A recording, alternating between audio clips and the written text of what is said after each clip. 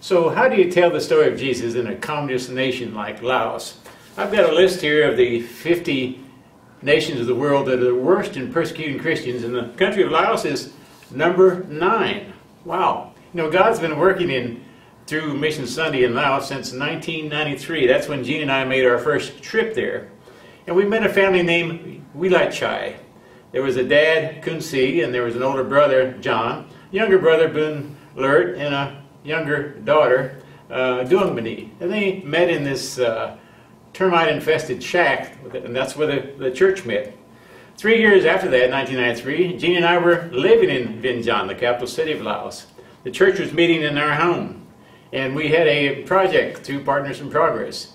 And Bun Lert and John, these two Laotian men, were now working on that project. So I have a couple of pictures. This first picture shows the church meeting in our home in June of 1996. Think how long ago that was. And John is right there behind Jean in the white shirt. Then the second picture is John getting married in our house. Jean did the wedding cake, and I did the ceremony. The first Christian wedding in the country of Laos. Third picture, there's John on our project team drilling water wells. He's the guy in the yellow hat. Now this fourth picture you've seen. That was the arrest, the picture that went around the world in January 30th, 1998. 49 folks, the whole church were arrested, put in jail. And you can see John, he's number 3. His face doesn't show, but he's in that picture. And then this next shot is the headlines of the Arizona Republic on February the 4th, 1998. It's talked about this Arizona missionary that was arrested. I was in jail 5 days and then deported after 7 days, but the men that were with us and worked with our project, worked in the church, and that's John and Bun Lert and Kun Si. They all received a 3-year prison sentence for an illegal Christian assembly, and they served 18 months in prison. Now this last picture is a picture of John today. This is his family with 2 children. He's matured as a Christian. He now leads the church that has to still meet in secret in this communist country.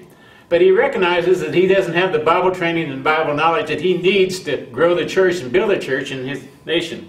So who's going to tell Laotians about Jesus? You know, my wife Jean would go back to Laos in a minute. She loved Vientiane, the capital. But I've been back 3 times and they won't let me cross the border. So who's going to tell the Laotians in this communist country about Jesus?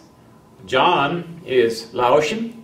He lives in Laos, and he's got a heart to share the gospel with the Laotian people. He wants to go to a Bible training school in Thailand that's operated by our brethren, and it would take $200 a month to support him for 2 years. What a thrill it would be to me to build on this foundation that we established back 20 years ago, to now take one of those men that went through that prison, that went through that persecution, and now wants to equip himself to preach the gospel in Laos. What a great challenge for Mission Sunday. Who's going to tell the people of Laos about Jesus? John would be the man. Thank you.